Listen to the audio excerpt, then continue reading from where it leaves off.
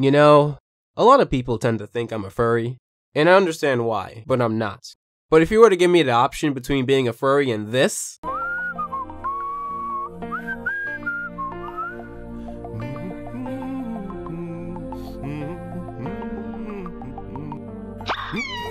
sign me up for that fursuit.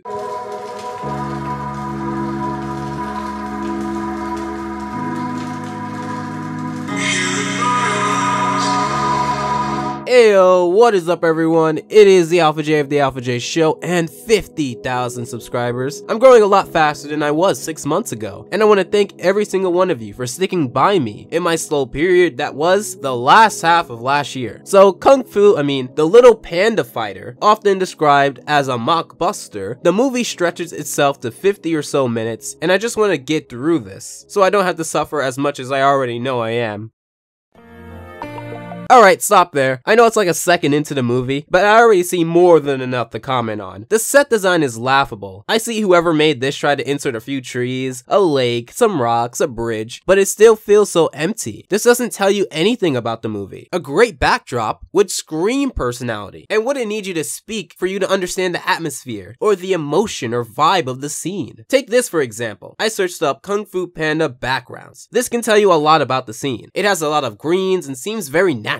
It gives off a very calm and serene feel. The cracks and molds may tell its age, appearing very old. The houses on the sides and the gate gives an idea that either someone lives here or people used to. It has a very oriental feel with the way that the houses are, as well as the plants and greens that you may see. The high mountains could give a feel of solitude, as this place may be in a hard to reach space or secluded spot. Now let's go back to this. Do you get any tells besides the fact that the person who made this probably got a cheap deal on a 3D objects pack? Also, based off of the angle and perspective, I would say that we aren't as far away from the restaurant as the curves at the end of this horizon would imply. Why does it look like from this view you would walk off the earth if you walk far? Also, because there's so much sky, and with those extreme horizon curves, it looks like the world is very small. That could be waved off as an alternate world, but I'm sure they didn't imply that, because there isn't a lot of things that are implied in this movie. Also, what is that name? Bear Bar Box? I mean, I get it. It's ran by bears, it's a bar, it features boxing, but that name seems incredibly uninspired. But I know it's only been a second. I can tell this is gonna be quite the long video. Okay, stop again. Okay, let me see. Yeah, that's the karate font from thefont.com. It was on the site before 2005 and the movie came out 2008. I'm sure they got the font from here, but let's just move on. So we get Thumbhead here, who looks less like a panda and more like my thumbs, with flattened Pringles with the Photoshop stroke effect on too much, and his boss with a torso that screams inspiration from a defected SmackDown vs. Raw, or alternatively, Pancata and Polaris. Polaris is the boss of Bear Bar Box, and he wants Panda to finish sweeping the floor before the big fight, as they have a boxing ring. That's their thing. So besides the animation that fits at home in your local recycling bin, Pancata wants to dance, and really isn't into the whole boxing thing. You better watch yourself, Pancata. If the boss catches you goofing off again, you'll be daydreaming on the unemployment line. Boy. Pandas. At least I don't look like a malfunctioned gingerbread cookie come to life and dipped in the same batter of feces that made a defective domo from the Problem Solvers. You look like you took the complimentary napkins from the table to make your hair, and that's not a nose, that's mumps, and you should go get that checked out. Pandas. How dare you? With that Crayola makeup game. So they fast forward to the big fight where these two are battling, apparently being called Sweet Bear and Freak Teddy. It's fighting over yet. It's a battle of the bears, and I gotta tell ya, Sweet Bear is looking pretty sweet up there. You may have also noticed the lip syncing or lack thereof. As you can tell from the first scene, they kinda threw out the professional or industry standard title a long while ago. This could be the night that anything happens. What kind of faces are those? Did the movie stutter? Talk about your rub-a-dub, ladies and gentlemen. Can this mean victory for Sweet and defeat for Teddy? Oh my god, what? I think that was funny because of how legitimately awful that was. I'll hand it to the movie, because it doesn't understand pacing. Some scenes are incredibly too slow, and some are too fast. And they actually got it right here. You want your fight scene to be, in this case, fast. I mean, the punch was, everything around it wasn't. It was actually pretty bad. I don't believe it. He's killing me, this guy. He wins every time. That's why no one comes to the fights no more. It's a joke. Maybe let him go? I mean, he's clearly surpassed everyone here. Maybe it's time for him to enter a league of fighters that will actually give him a challenge. The fact that this is the entire core of motivation for the rest of the movie to exist is truly weak. It's not like he's stronger than the boss, so it's not like he's going to intimidate him because of later on in the movie. And it's not like he's entertaining because the crowd is clearly bored. I'm sorry, dude, you gotta go. And before you say contracts, the movie never mentions that he has a contract, so I'm not going to either. However, speaking of contracts, what I wouldn't do to get back in the ring. I'd show that thunder chump a thing or two. Don't even think it. You get back in the ring and you lose the club. Don't forget, it's in the contract you signed. Yeah, I know. I'd lose the club, as if you'd let me forget. Says who? This seems like a point that's just tacked on to give forced motivation to the character. Why would a great fighter such as him have to not be allowed back in the ring to own a club? That seems much more interesting than the actual fight. So Beth, often called Honey by her peers, swoons over Freak Teddy to Grizzlepuss, this snot-nosed low-poly hedgehog who often acts like he has a badly rendered pole up his butt. He gives off the impression that he's the guy who just wasn't smart enough or tough enough or attractive enough to get any success or any attention from the opposite sex, and he often devolves into this passive-aggressive pseudo-humbleness as a thinly veiled shield to hide his bitter narcissism and self-hatred of what his life has become. But who am I kidding? I'm sure it only took like 15 minutes to come up with his design and character, going to the 8th page of Google trying to be unique. Pancata and Grizzlepuss talk about how Freak Teddy attracts all the girls, despite earlier in the movie, him being shown by the movie to be extremely boring to the audience. How about this? The kid here doesn't like to fight. He thinks it's too violent. Well, yes, fights are violent. Maybe if you weren't so bitter, you would understand that. Also, look at this shot. It doesn't show Pancata in full and has this unnecessarily cut of his subject. Even though Beth walked away earlier or skated, she just comes back for this scene? Why not just have Pancata come when Beth and Grizzlepuss were talking? It makes it seem like you were coming up with scenes as you went along. So Beth essentially emasculates Pancata. And if you didn't know, Beth is supposed to be the love interest because female. Yeah, who is it? Pardon me, Mr. Polaris. Yeah, Pancata, come on in. Wait. No. Are you gonna show the entire— oh my god, stop.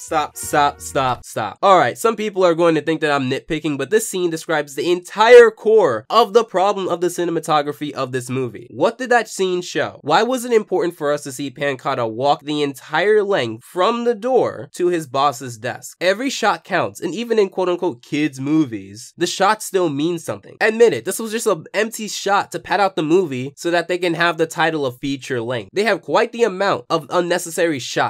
And on the long list of flaws about the movie, this ranks quite high. You want to know why critics, or people in general, criticize the pacing of episodes or movies? It's because with the art of storytelling, the amount of time you give something is incredibly important. By giving something a lot of time to sink in, you are usually implying that the subject or intention of the shot has a lot of importance. Sometimes you can be letting things settle down or sink in order to subvert expectations. Maybe you're beginning or ending a scene that was of great importance, but this scene here is nothing like that. It doesn't tell me anything more than Pancata, which hurts to type by the way, let alone speak with my sick voice, is walking towards his boss's office, and a simple cut would have shown the exact same information. Pancata goes to this place right here, most likely ran by this person, Master Zin, and after being transported through the black hole of no backgrounds, we get to this scene here.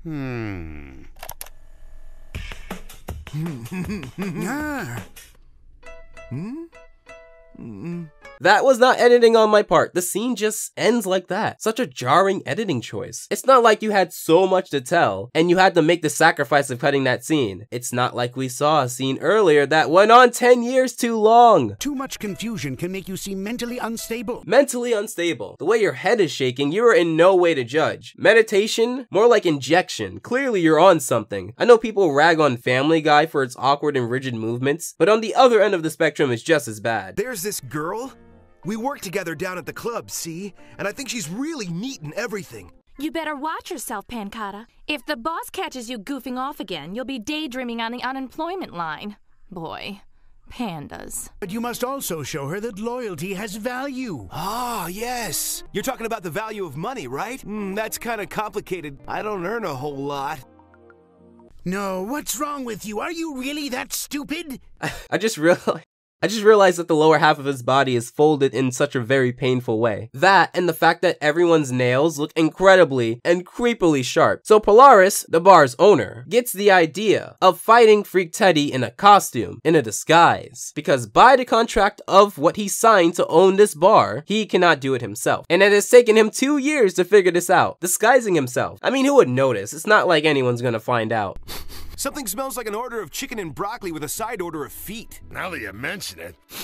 Oh, it's me! I haven't worn this outfit since I had to get rid of my motorcycle. I can understand being in a room, and because you've been in an area so long you don't notice a certain smell. I can understand not having a nose, and so you wouldn't be able to smell. But what I don't understand, and I refuse to believe, is that this discount Coca-Cola bear got these clothes that he wore years ago, and put them on the same way humans do, because he's anthropomorphic, which he wore years ago, and was in a room with the odor of something he wore years ago, and not once did he smell it because Pancada had to point it out. But there's a reason why he has to point it out. This is because he is the one that has to wash it. Boss's orders. He goes past Beth, who he calls Honey. Really glad I had Wikipedia open, or I wouldn't even really know half of the names of the people in this movie. And the names I would have given to these characters, while more accurate towards their personality, would not have matched the creative genius behind this project. I mean, Grizzlepuss. That's such a great name, right? So Panda goes to wash these clothes using the YouTube asset library for sound effects, but not using the noise cancellation, creating a very weird distinction between the silence of the movie and the background noise of the royalty-free sound effects that they stole. Also, look at that wall. It just screams Google Images.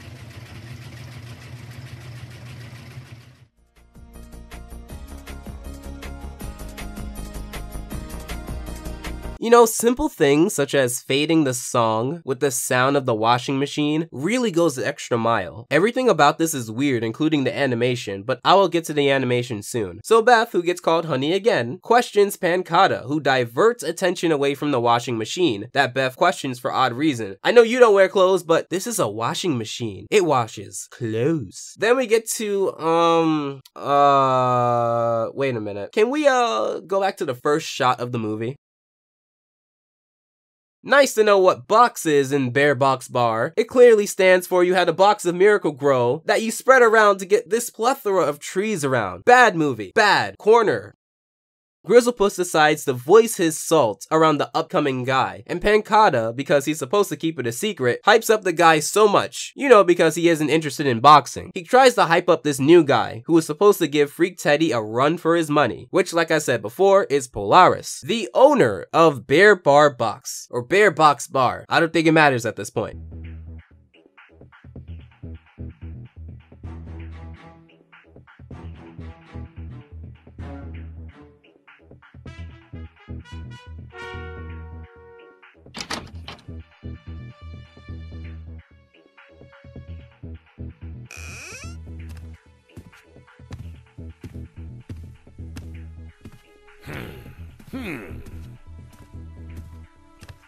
You're doing it again! There's no defense for this crappy pacing. You can tell that they're trying to pad out the time for this Mockbuster with these shots. So as you remember before, Pancada is supposed to be washing the clothes for Polaris, so that they don't smell. However, he forgot, which led to this laughably deplorable scene of Pancada falling down the stairs. And could I just say, I know I haven't been talking about the animation, but that's a given. The animation is terrible, the motion seems very unnaturally rigid, and the poses sometimes are locked in place Family Guy style, as if they're on a snap. The physics are as fluid as a cinder block. It's one of the core reasons this movie was panned by critics. So Pancada sees that the clothes have shrunk. The black clothes, mind you. However, because Polaris doesn't recognize the smell, he won't recognize the tightness of this shrunken clothes, but I'm getting ahead of myself. So we get the big fight, and as we can see, the audience doesn't even care, as if they know it's going to be an easy win for Freak Teddy. I wonder where all these women who are supposed to be all over Freak Teddy. Maybe they're invisible. That's another thing this is supposed to imply. Heck, maybe Beth is one of the very few women on this planet. I mean, the horizon is curved, so the planet might really be small. Plus, it explains why everyone calls her Honey when her name is Beth. They want to pass on the gene before they die. How's that for a dark theory? The only thing mysterious about this not-so-great bear is how long it'll take before he starts screaming for his mama. The only thing mysterious here is how long it's going to take for you to blow your nose. You wouldn't have to deal with this if you let it out of your body. It has to come out. Get some Kleenex and stop being bitter about everyone around you. Seriously, I don't get the gimmick here. Is it supposed to be funny that he has a snot nose? Well, it's not. Coming from someone who had a snot nose for the past 4 days. It's very unappealing, and it's gross. And I know this isn't for me, but if you really wanted to make this work, you wouldn't have it there all the time, with everyone pretending that it doesn't exist. You would make it seem like it comes at the most inopportune times. The no-selling of the snot nose gimmick ruins it. It makes it seem normal when in reality it's not. So the clothes shrink and it makes it look like Polaris is Pancata, as Beth and Grizzlepuss are quick to question. Then we get this scene. No clip, bone-breaking, sticky limbs central.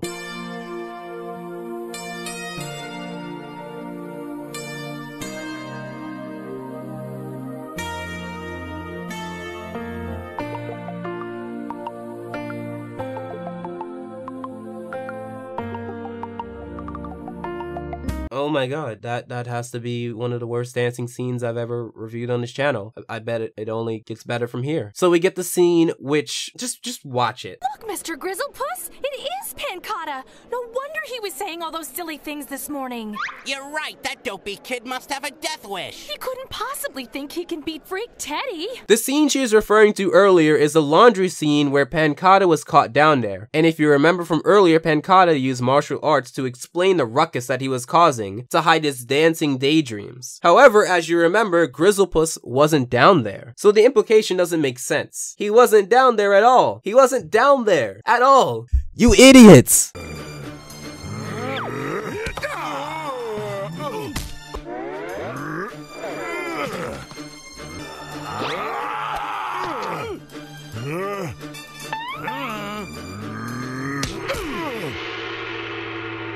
While I will admit the fight had creative saplings for interesting moments, the moment ultimately crumbles due to a lack of quick and fluid motions, no indication of the impact of the punches being strong, and not utilizing the environment or camera work to create an importance for the battle. You want to know why school fights have a weird and unorthodox demand on YouTube? It's because when someone really gets rocked and they take a heavy punch or a slam, you know it hurt, and you know that person felt it. You want to know why wrestling and UFC are still gathering millions of fans? It's because they use cameras or the environment to create a sense of legitimacy. You know why Dragon Ball is admired for its fight scenes? It's because of their build-up and indication of the impacts being strong. These are basic principles of fight scenes. It's supposed to hurt. It's supposed to have a sense of urgency. That is why fight scenes work. Ain't that panda something? I can't believe I never knew how dreamy he was. Dreamy because he's violent? So you want to date him because he's violent. He can now punch people, and that is what attracts you to him. Okay, so Polaris, being the masked fighter that he is, knocks out Freak Teddy, but to Beth and Grizzlesnot as Pancata. Meanwhile, Pancata is giving an outstandingly horribly animated dance scene, to which this guy here, who is on the right side of the door, as the door is to our left, right? Our left, quickly cuts to the left side of the door, as the door is now to our right. Also this. Your execution was flawless. Your technique is totally mind-blowing. I just think you overreached a little at the end. Alright, before you say, Jay, the reason he is seen on both sides of the door is because he's voice acting for both of the male judges. Wrong again, because Master Zin, or Master Fold Him Up at the Torso, whatever his name is sitting closer to the door than the judge. So either A, he is voice acting both, and the guy on the right of the door switched spots, or B, he isn't, and the original guy was seen on both sides. Either way, it's an animation error and a very confusing one. How does something like this happen? So we get people celebrating as if Pancata actually won the fight, with Snotpuss's snot clipping through his nose. Also because Beth, or Honey as she was called again, and I'm leaning towards believing that her name is Honey, unlike Wikipedia. Beth isn't said once in this movie, and maybe it's a nickname between her boss and her co-workers, but I don't know what to believe anymore. She skates past him here, but she somehow catches up within the time of walking this bridge. Jeez, wouldn't that be a breeze? On roller skates. Also, even though Pancata goes through the door first, Honey, is already seen inside. Also, what pose is that? So, did you hear about last night? Oh, sure. Everyone's been really nice about it. Are you nuts? You loco in the head? You're acting like you're the guy who beat Teddy. But it was me. Pancata, are you losing your marbles? What are you giving me? Who is this Jin guy? Master Jin. See, boss, he's like my modern dance instructor. Dance instructor? Yeah, and my audition piece was awesome. I mean, isn't that what everyone's talking about? You mean you thought I was really talking about I thought I was going crazy. Sorry, kid. Ain't that a kick in the head? You see, kid, I guess I really didn't know what you were talking about.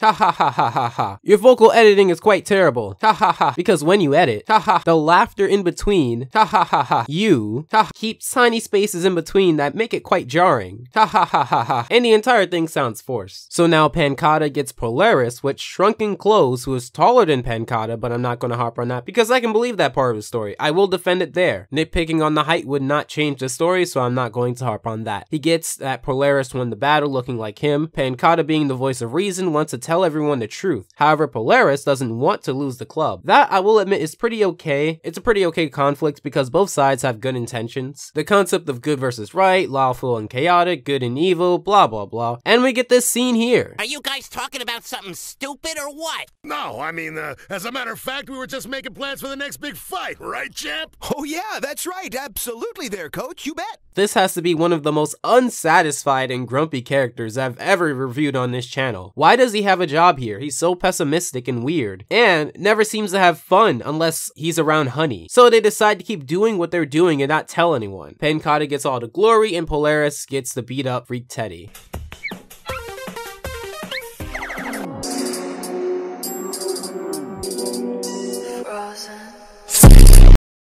So besides the feet clipping into the floor, irrational and unnatural use of the pipe, and the texture of the wood changing immediately, Pancata spills the beans and he is simply a fraud to the people unbeknownst to their knowledge. They think he's a champion because of his skills within the ring, and he is actually a champion because of his skills outside of the ring. Master Zin suggests that Pancata become the champion that they perceive him to be because of honor. However, he's against violence. Why? The movie never really states, but I'm pretty sure it's because he feels he's weak and he believes he would never win a fight anyway. We get a similar, if not the same scene from earlier involving a newspaper, and I plan to put both of the scenes side by side for you to make the call. And Pancata does the entire walking scene again. It's literally okay, no, they cut. Pancata then wants to do the battle, after meditation I guess, to which Polaris tries to stop him. I mean, the masked fighter can beat Freak Teddy again and then retire, thus Pancata never having to go into the ring, but what do I know, you know? Pancata threatens to blow the whistle about the entire situation, which forces Polaris's hand unnecessarily, but here we are. I'm gonna skip the obvious Rocky scene as it's very hokey and crappy as you would imagine it to be. Instead, I'm going to talk about the following. I usually am pretty conservative with the clips I use in my video, conservative in the Google definition of purposely low for the sake of caution. This is mainly to avoid copyright, and it's also to convince you to see the parts that I don't show you, which are more often than not the jokes or the entire big moment of whatever episode I'm talking about. However, I am not pulling your leg when I say that you have seen majority of the backgrounds used in this movie. Between the bar, which is really just the office, the laundry room, and the main room, the front of the bar, some random forest paths, the dojo from a few angles, including outside, and probably the spare unique space that is the stair set. The backdrops get extremely stale, extremely fast. Just like the music in the movie, it fails to realize that with little variation, it drains any motivation of any other aspect of the movie to be at least something. So we get to the third fight. The first fight introducing Freak Teddy as an unstoppable force. The second fight made Polaris mistaken as Panda, the new force in town. The third fight settles it all. Will Pancata beat Freak Teddy and claim all of the glory? Of course he couldn't do it. He gets beaten up all along the way and he gets knocked out. Do you expect me to feel empathy for a guy who refuses to improve? Sure, at the end he decided to start training for the battle, but he only started to do it because Master Zin instructed him to. He would have been perfectly fine taking the glory after the Polaris and Pancata talk here. I feel no sympathy towards him, as he knew for a fact that this fight was going to go south. He wanted the girl, but he didn't want to improve himself for the girl. He wanted to stay soft. He did not want to get into her interest. He wanted to remain shy. That's his fault. Now, am I saying that because he's shy, he doesn't deserve to have her? Absolutely not. As an introvert, I get his anxiety. However, here, if you participated in a lie and your traits were not very likable to begin with, and there's no reason to care about your dancing, then explain to me why I should care about this character. I mean, let's be honest. The only reason this movie had the amount of recognition it has is because of its infamy within the industry. May I talk to you, sir?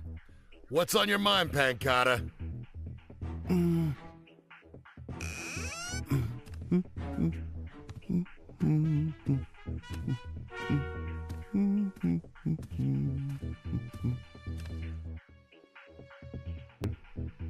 They did it again.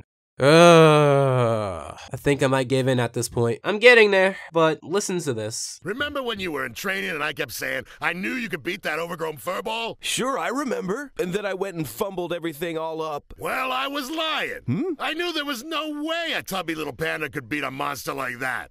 I only said those things to motivate you, that's all. But then this tubby little panda went and let everybody down. I can't live with this constant torture any longer. Everybody out there thought you were going to flatten Teddy Thunders for sure. I know. I was a big tubby disappointment. Of course, knowing Teddy Thunders, I knew that would be impossible. So that's why I placed all my bets on Teddy. So that means you're rich! In fact, I'm about the richest man in the whole city. Oh, Mr. Polaris, you must have won a truckload of money. Even I placed a bet on myself. Listen, kid, there's gonna be lots of changes around here. Yes, you heard that right, because everyone knows Pancata is one of the biggest wusses in the world and could never fight Freak Teddy. While breaking a legally binding contract, he decides to multiply his money by bamboo God knows how much and run off into the unknown with his earnings. Pancata then inherits the place, much to Grizzlepuss's dismay. Where's Polaris? I'm afraid you missed him. He didn't want any long goodbyes. He was afraid he might get too emotional. What's that? What do you mean long goodbyes? Where is he? You didn't play fair and square. He knew you weren't gonna win because he knew you weren't him. You crooks! You dirty swindlers! Hey, hold on now. Let's not be small about it, Grizzlepuss. I didn't play to lose. I played to win. I lost fair and square. But that first fight, you weren't Pancata. You were Polaris. You are correct. But everyone thought it was me. So I thought it only proper to fight Teddy Thunders in the rematch myself. See?